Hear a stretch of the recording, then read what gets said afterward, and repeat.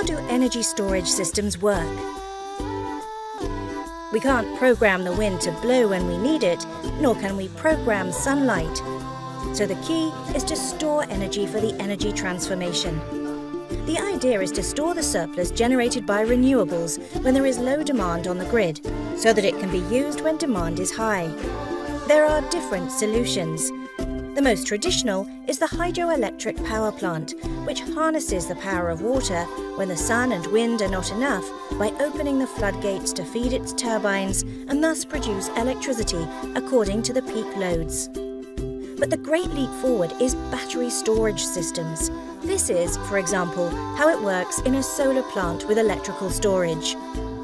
From the photovoltaic panels, the energy first passes through power converters that change the current from direct current to alternating current, which is necessary for it to flow through the grid. To ensure that not a single watt is lost, transformer substation equipment intervenes by raising the voltage to reduce losses. Thanks to the work of several transformer substations, the energy arrives at the substation, where part of it continues on its way to the grid and the other part is sent to large battery containers. But in order for it to be stored, it is first necessary to lower its voltage and change the current.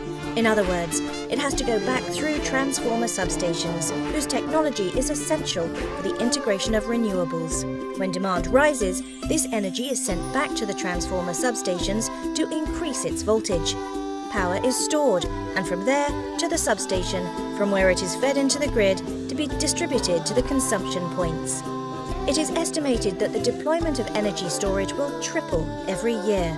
In about 20 years, we will go from the current 10 gigawatts of installed capacity to more than 1,100 gigawatts, making the energy transition and a more sustainable world possible.